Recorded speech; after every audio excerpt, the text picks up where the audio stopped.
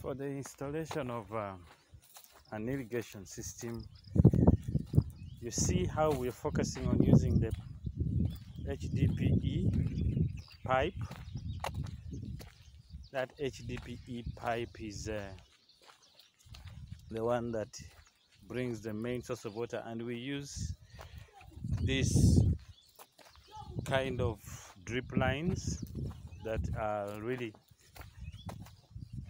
emerging from this main pipe that do the sprinkling and do the dripping in the garden.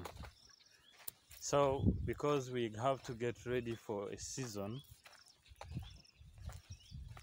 we are now in the rain seasons, but sooner or later the dry season is going to be on. You see how far it runs and how long it goes, because it has to cover the whole place. And the installation, you see, from the last season, the garden had to be cleared. Yeah.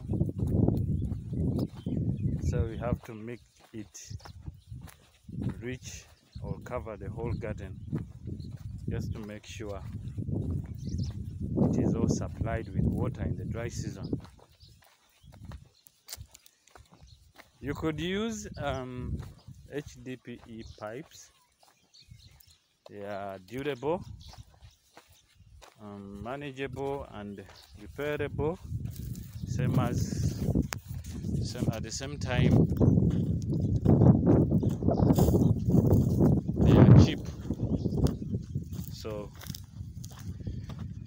this is our cleared field, and we are still